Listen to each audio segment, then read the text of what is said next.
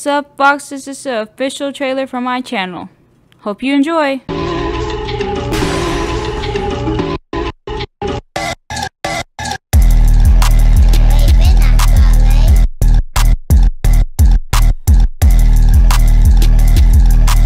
High noon? No, they all ordered $14 wine. Last Monday, don't ask why because it was non-rational, the bill was $667. I've had it. I told Bridget that moving forward I will only be paying for myself and her, and whatever these friends order, that's on them. Bridget feels as though I'm being unwelcoming to her friends and worries if she tells them that their food and drinks are on them, they will resent her for it. Am I the butthole? My opinion is, I hate when people wear house slippers in public. This person says slippers are house shoes. They are meant to be worn inside the house to keep your floors clean. If you want to wear them outside, please do not wear them again in your house. It's tacky. Throw on some flip-flops or sneakers. It will be easier.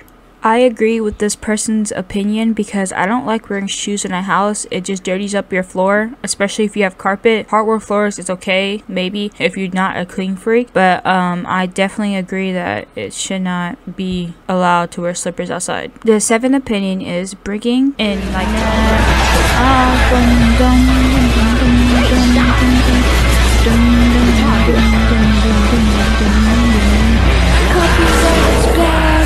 jumping on the stage is really bad. I'ma cut off your head with my eyes. Who are you shooting?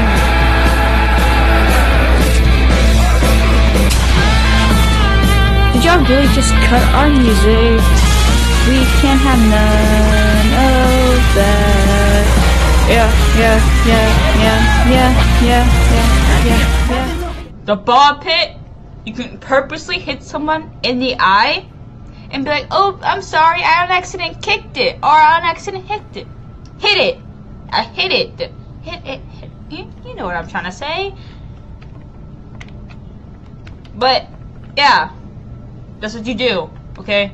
But, I'm sorry, but as soon as I get to daycare, I might cut the video. These security bots...